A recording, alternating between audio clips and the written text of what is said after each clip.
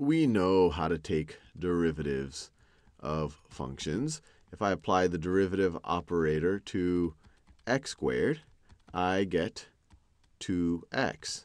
Now, if I also apply the derivative operator to x squared plus 1, I also get 2x. If I apply the derivative operator to x squared plus pi, I also get 2x. The derivative of x squared is 2x. Derivative with respect to x of pi of a constant is just 0. The derivative with respect to x of 1 is just a constant. It's just 0. So once again, this is just going to be equal to 2x. In general, the derivative with respect to x of x squared plus any constant is going to be equal to 2x. The derivative of x squared with respect to x is 2x. Derivative of a constant with respect to x. A constant does not change with respect to x, so it's just equal to 0. So you take the derivative, you apply the derivative operator to any of these expressions, and you get 2x. Now let's go the other way around. Let's think about the antiderivative. Antiderivative. And one way to think about it is we're doing the opposite of the derivative operator. In the derivative operator, you get an expression and you find its derivative. Now what we want to do is, given some expression, we want to find what it could be the derivative of. What it could be the derivative of. So if someone were to tell you, or give you 2x, if someone were to say 2x, or let me write this.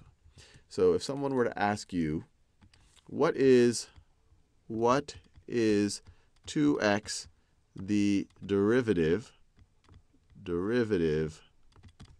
of, they're essentially asking you for the antiderivative. And so you could say, well, 2x is the derivative of x squared.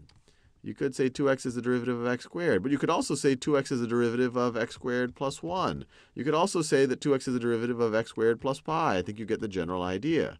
So if you wanted to write it in the most general sense, you would write that 2x is the derivative of x squared plus some constant. So this is what you would consider the antiderivative of 2x. Now that's all nice. But this is kind of clumsy to have to write a sentence like this, so let's come up with some notation for the antiderivative. And the convention here is to use kind of a strange-looking notation, is to use a big elongated s-looking thing like that, and a dx around the function that you're trying to take the antiderivative of. So in this case, it would look something like this. This is just saying, this is equal to the antiderivative of 2x. And the antiderivative of 2x, we have already seen, is x squared plus c.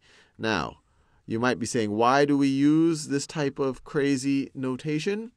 It'll become more obvious when we study the definite integral and areas under curves and taking sums of rectangles in order to approximate the area of the curve.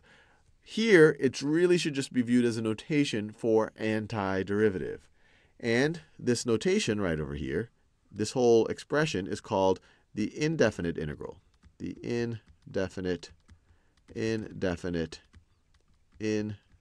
integral of 2x, which is another way of just saying the antiderivative of 2x.